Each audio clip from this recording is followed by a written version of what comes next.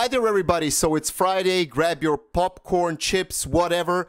We're continuing with the Napoleonic Wars from one of the best history channels on YouTube, from Epic History TV. One thing, a big shout out to Susan, who decided also to be a patron member. If you want to be, or if you want to join our patron team, the link is going to be in the description below, and the link to the original video is going to be in the description below. Okay, let's see. The video is called Retreat from Moscow in 1812. We know how that went, but let's see how they're going to depict it. Peace lies in Moscow.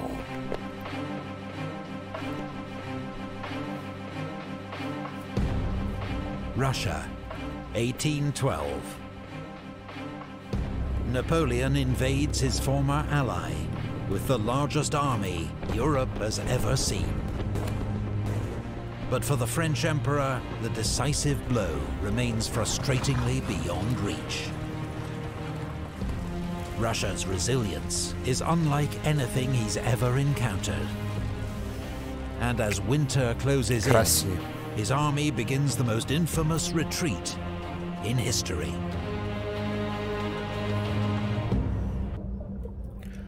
One thing I would say, and tell me if you have another opinion in the comment section, but I think by the time that he planned or started to invade Russia, I think that he was pretty much overconfident, because he had great victories in Europe. But as we all Europeans know, and I think a lot of people who, you know, like are interested in history and watch different topics in history, Russia is another beast. You always need to, you know, like, Russia isn't like any other country in Europe. So it's always another beast. But I think that he was overconfident going into Russia.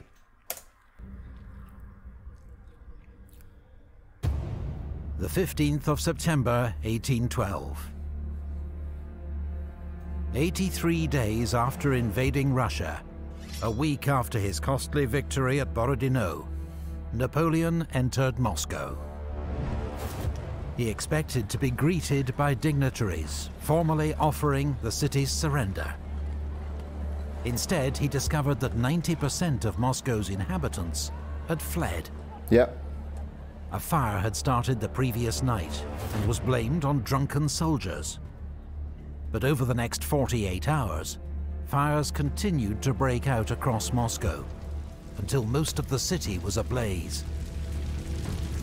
Count Fyodor Rostopchin, the city's governor, had ordered that Moscow be destroyed rather than allowed to fall into enemy hands. And now fires were being started deliberately by Russian criminals, freed from jail and acting on police orders. French soldiers rounded up and shot any they could catch. But the inferno was impossible to contain. Yeah, they're still using the tactic of scorched earth, and they're even so, how to say it, like, they're even prepared to burn down Moscow. But in that, as the French started to execute all the different, you know, like, people who started the fires, a lot of the civilian population that was still left there also took the consequences. So a lot of innocent people also died. But I'm interested what happened to the general that, or whatever, the guy, the main guy in the city who ordered it. What happened to him? Was he also hanged or something like that? In 4 days, 2/3 of Moscow was destroyed. With the fires finally under control, Napoleon's soldiers turned their attention to systematically looting the ruined city. While from his new quarters in the Kremlin, Napoleon sent a letter to Emperor Alexander in St. Petersburg, inviting him to make peace and end the war. He received no reply. Napoleon waited, confident that Alexander would eventually negotiate. But as the days passed, he grew increasingly uneasy.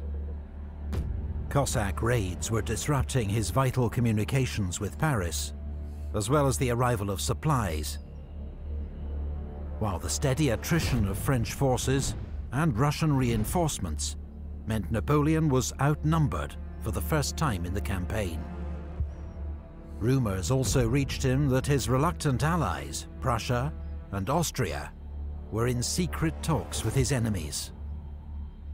Napoleon had proposed that the army winter in Moscow, but that now looked too dangerous.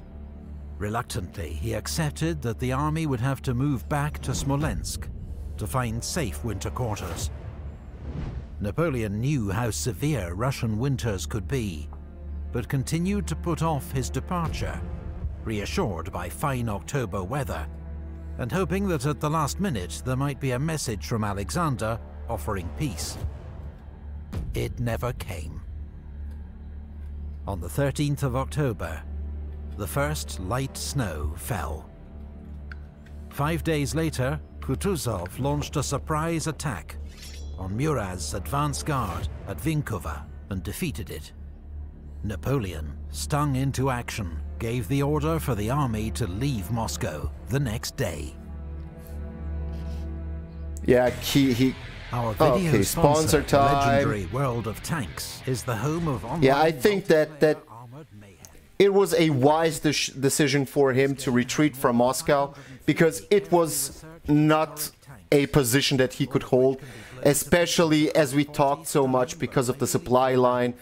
And as he said, just imagine that Prussia and Russia went into an open rebellion against him. They would definitely cut up his supply line and supply chain that came from the German lands and France. If Prussia and Austria went into open defiance to him at that time period, he would be cut off, and I think the whole army would be annihilated. So his decision to withdraw now, I think, was a pretty reasonable and good one.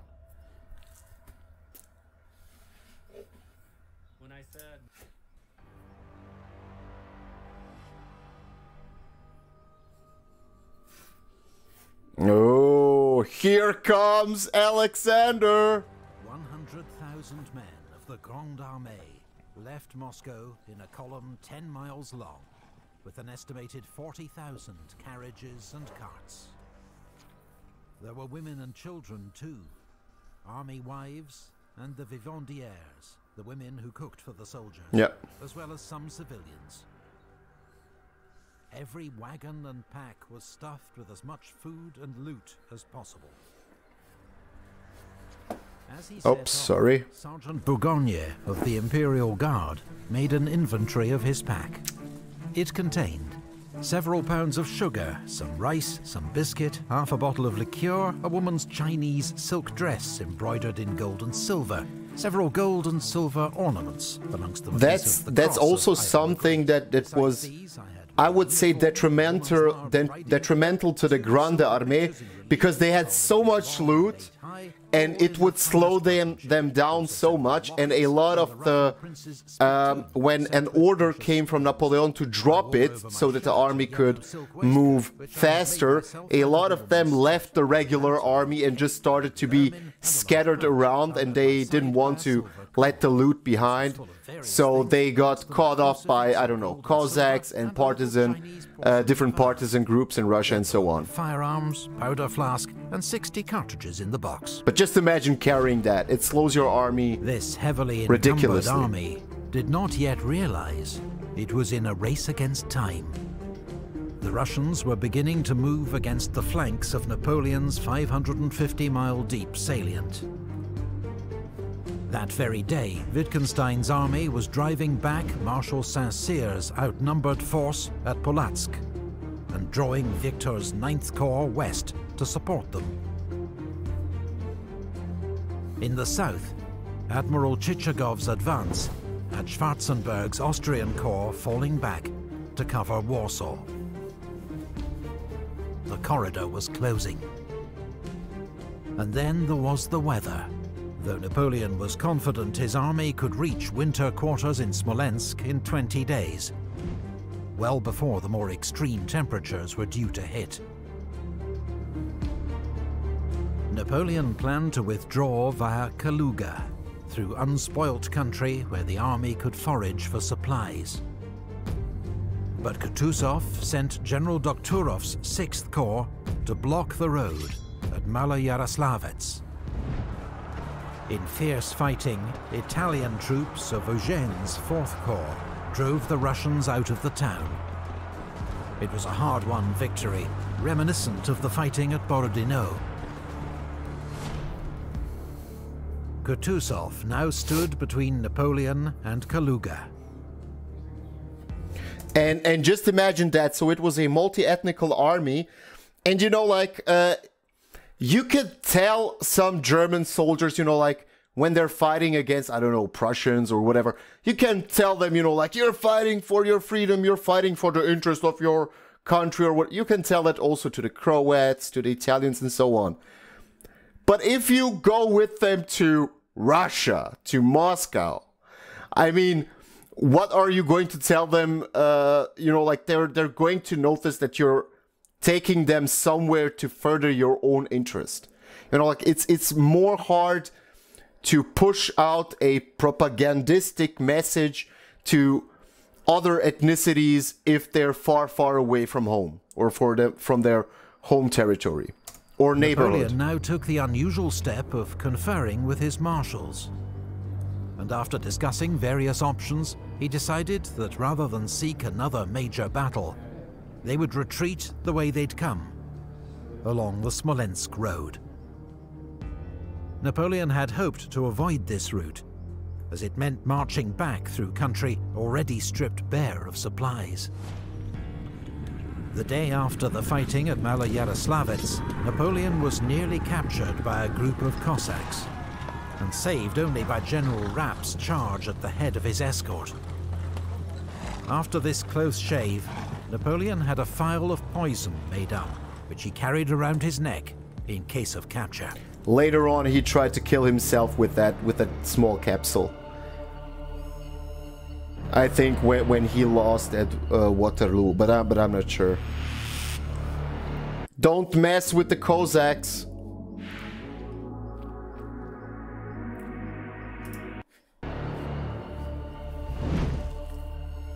Napoleon's army set off on its new course, shadowed at a respectful distance by Kutuzov's army to the south. They passed the old battlefield of Borodino, a grisly, unnerving sight where crows pecked at half-buried corpses. Relentless marching quickly began to tire out men and horses. A few days later, the temperature fell below freezing. The army's overworked, starving horses -4. died en masse. Discipline began to break down, as some drivers simply dumped the sick and wounded by the roadside to try to ensure their own survival. As the French column became increasingly strung out, General Miloradovich, commanding Kutuzov's advance guard, fell on Davout's rear guard outside Vyazma. For a few hours, Davout's 1st Corps was cut off, until Eugene and Ney came to his rescue. The battle ended with street fighting in Vyazma, as the French hastily evacuated the burning town. For the soldiers of the Grande Armée, so unaccustomed to retreats and routes, Vyazma was an alarming, demoralizing blow. And what people often forget is that not only the French suffered in the winter, the Russian military did the same, and the civilians also. It began to snow heavily. The next night, temperatures plummeted to -20 degrees centigrade. Oh my God, -20. Few men or women had proper winter clothing or access to shelter. Many froze to death overnight. The next morning, wagons and guns were abandoned. Many soldiers sought to save themselves, ignoring officers, stealing horses and food, and leaving the column to scour the countryside for supplies. Many of these foragers were found by the Cossacks. Some cut down or lanced, others robbed of every possession and left to freeze. In a few cases, they were handed over to peasants, eager for retribution against the foreign invaders who had plundered all they owned. Oh, don't give them to the peasants. As the army struggled on towards Smolensk through blizzards, Napoleon ordered Eugene's 4th Corps to strike out for Vitebsk, where there were large French supply depots. But Vitebsk had already fallen to the Russians. 4th Corps was too weak to fight its way through, and rejoined the army, minus its artillery and most of its baggage. A colonel who saw 4th Corps at this stage described men without shoes, almost without clothes, exhausted and famished, sitting on their packs, sleeping on their knees, and only rousing themselves out of this stupor to grill slices of horse meat or melt bits of ice. Just 3 weeks after leaving Moscow, a third of the army was dead or captured. About half the rest formed a growing army of stragglers, men without units, prepared to fight only to survive. One thing about horse meat, I never tried it. I would like to try it just to see how it is, but I never tried it. But as far as I know, isn't horse meat a speciality or whatever, part of national dishes in France? Or something like that. I'm not sure, but I think that it's from that time period. Let me know if you know that in the comment section below. But I'm kind of sure that horse meat is kind of, you know, like traditional whatever meals in France, in parts of France. Napoleon reached Smolensk on the 9th of November. The first troops into town ransacked the supply depots, leaving nothing for those who followed, including Ney's rearguard, which arrived 6 days later.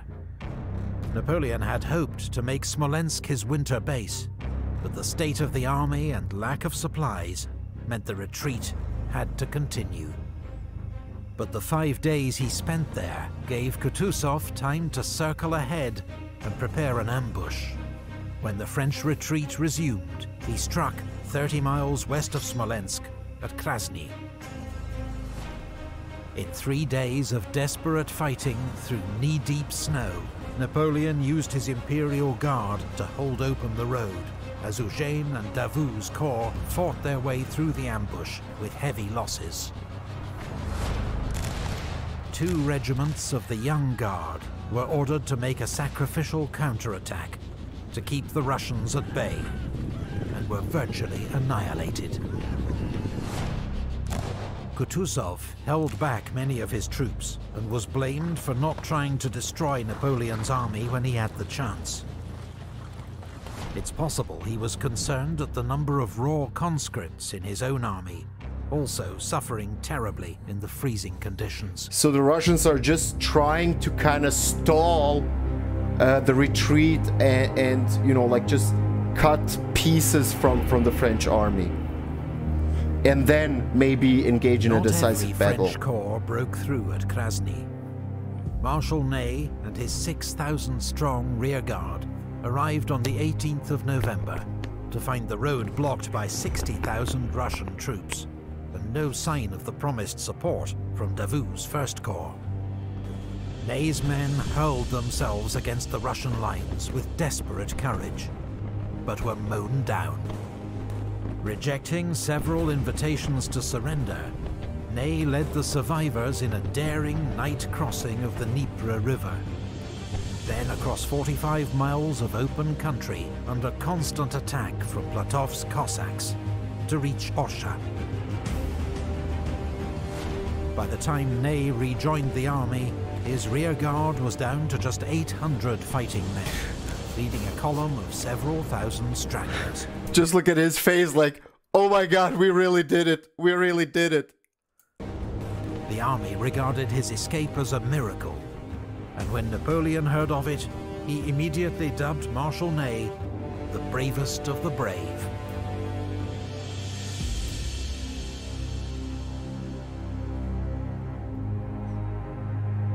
Oh, now he thinks it's starting to get very serious. I mean, Napoleon it is. had escaped one trap, but now 3 Russian armies were closing in from different directions and outnumbered him nearly 3 to 1. From the east, Kutuzov's main army with 65,000 men. From the north, Wittgenstein with 30,000, steadily driving back Marshal Victor's 9th Corps. And from the south, Admiral Chichagov's army of Moldavia with 34,000, having detached General Ostensacken with 30,000 to prevent Schwarzenberg's Austrians and Reynier's Saxon Corps marching to Napoleon's aid. Bruh. Napoleon was heading for Minsk, a major French supply base with vast stores of the food, clothing, shoes and ammunition that his army so desperately needed. But on the 21st of November, disastrous news arrived. Minsk had fallen to Chichagov. He'd then marched on Borisov, driven out the Polish garrison, and captured its bridge over the Berezina River. So what now? By rights, the Berezina ought to have frozen solid by now, so Napoleon could have crossed anywhere. But a sudden thaw had turned the river into a torrent of ice and freezing water. So is he going to try to escape via Napoleon Vilnius, was at least or joined by the hard-fighting Marshal Oudinot and his 2nd Corps, which hadn't suffered as badly as the main column on its retreat from Polotsk. Oudinot launched an immediate counter-attack on Borisov and retook the town, but couldn't stop the Russians burning the bridge. With no other bridge for miles in either direction, it seemed Napoleon's exhausted army was finally doomed. But there was one sliver of hope. Polish cavalry had found a ford across the river near the village of Studienka. Napoleon issued a flurry of orders. 2nd Corps was to fake preparations for a river crossing south of Borisov. Victor's 9th Corps, arriving from the north, was to form a rear guard east of Studienka to hold the Russians at bay, while engineers worked as quickly as possible to build pontoon bridges across the river and win Napoleon's army a fighting chance of escape.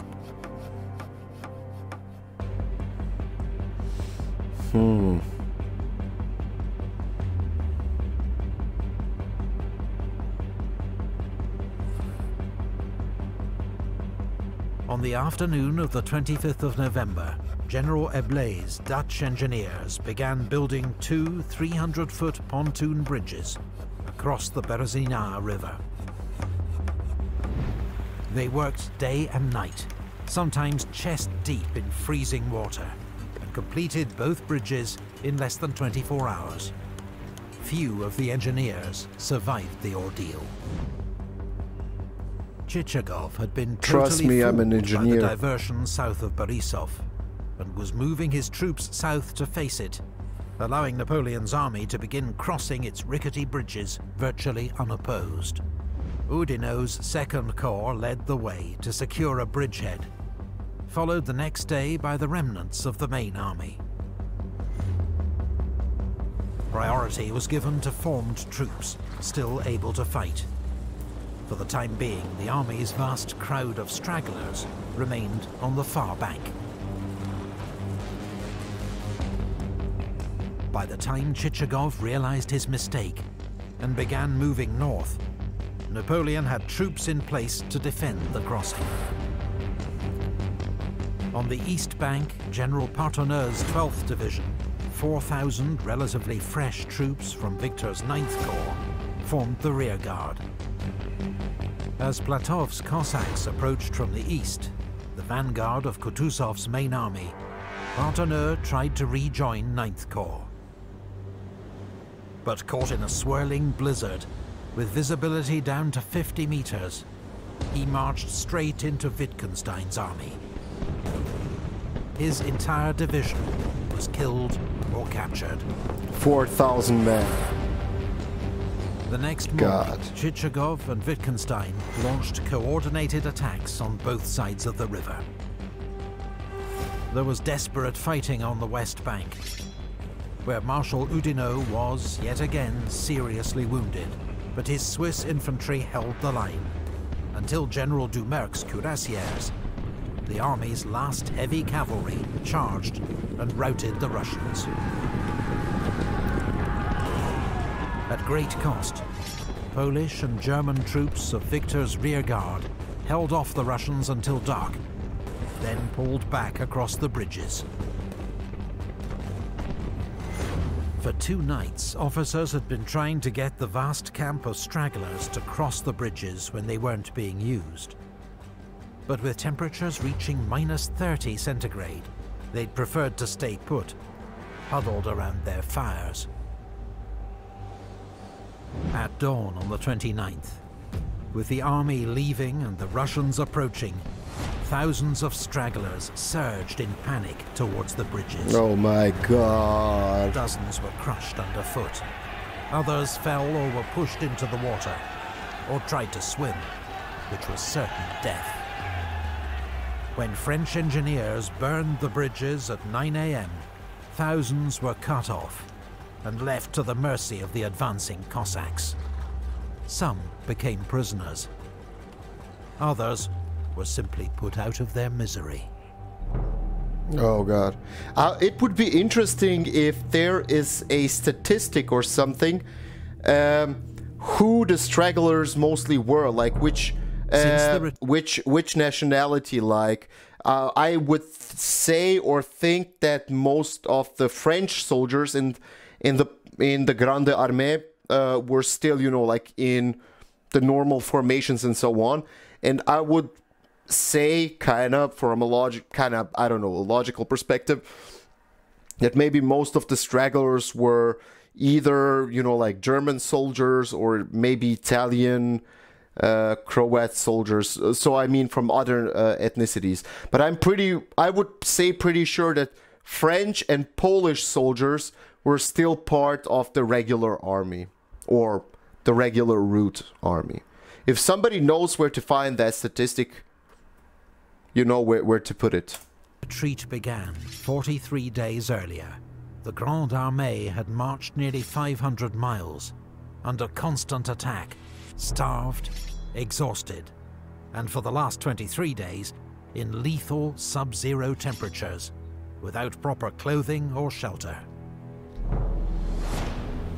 In that time, the fighting strength of the Grande Armée had been reduced from around 124,000 men to 20,000, with as many stragglers still following the army. As the retreat continued to Vilna, the weather turned even worse, the temperatures falling to -37 degrees centigrade. Oh my God, 37. The Russian armies at least now held back, leaving Just the look winter, at this. Cossacks and Russian peasants to finish off the invaders. On the 5th of December, Napoleon left the army, travelling incognito across Europe at breakneck speed, and reaching Paris. So he in left just the 13 army. days. No way. No way. Naturally, English satirists capitalized on Napoleon seeming to abandon his defeated army. And many soldiers did regard it as an act of betrayal. But I can kind of understand him, because... But his generals supported his decision to leave. There'd already been one attempted coup against Napoleon in Paris, and there was much work to be done to rebuild the army and reassure France's allies. Yeah, from a logical perspective, I think, yeah, it was pretty important for him to gain back his political capital, and as he said, to ensure, you know, like different allies, we're still okay, we still have an army, everything's under control and so on. But I think it was a big hit for his, you know, like reputation in the army, I would say. What do you think about that? What do you personally think about that decision? From a logical perspective. Was it more of a plus or a minus for him?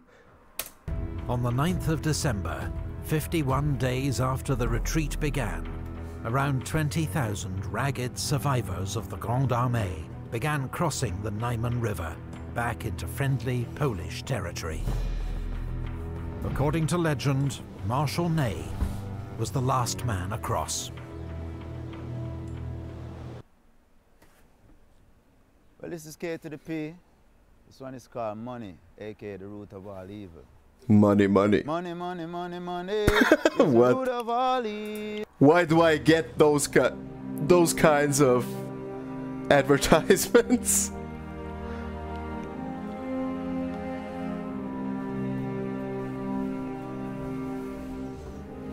Napoleon's invasion of Russia had proved to be one of the greatest military disasters in history. He had made fatal miscalculations about geography, logistics, and above all, Russia's political and strategic response to his invasion. These blunders cost his empire around 500,000 men, as well as 250,000 horses and 1,000 cannon. Put another way, of every 12 men who marched into Russia with the Grande Armée, one was killed in action or died of wounds. 2 were taken prisoner, one of whom died in captivity. 7 died from disease or the effects of climate. Just 2 returned Oh my alive. god, I'm getting goosebumps or whatever it's called. Oh my god. Just look at this. And you need to take into account, once again, it was a multi-ethnical army. So Croats dying there, it was also a hit for, you know, like his reputation inside of the Illyrian provinces, you know, like, okay, maybe not Polish soldiers dying because he had a strong foothold in Poland, but German soldiers dying there. I think that most of the soldiers who died there were actually, in Russia, were actually German soldiers. The same with Austrian soldiers, Italian soldiers. So it was a big blow to all of his allied countries throughout Europe, I would say. Contrary to myth, many more soldiers had died in the summer advance from heat, typhus and dysentery than were lost in the winter retreat.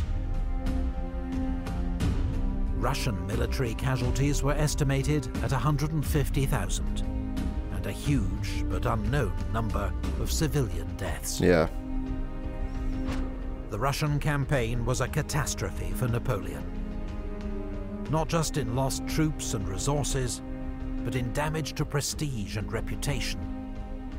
That winter, all his enemies sensed weakness and prepared to join forces against him. But the Emperor wasn't going down without a fight. Back in Paris, he admitted to his ministers, "Fortune has dazzled me, gentlemen. I've let it lead me astray. Instead of following my plan, I went to Moscow. I thought I'd make peace there. I stayed too long. I've made a grave mistake, but I'll have the means to repair it."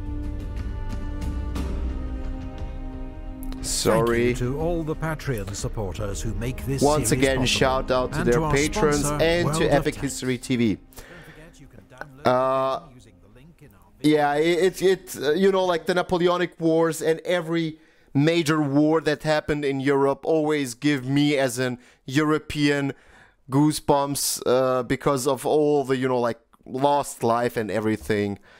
But it's history, we're humans, and those things unfortunately happen all the time. Okay, as always, if you want to be part of this community, if you have anything interesting to say or to add, feel free to do it in the comment section. If you want to be part of this community, just hit the subscribe button and the notification bell.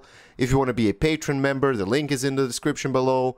The link to the original video is in the description below, and our Discord server is also in the description below. Okay, hope that you enjoyed it.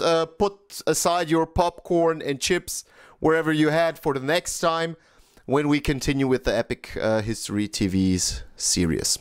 See you until next time. Bye.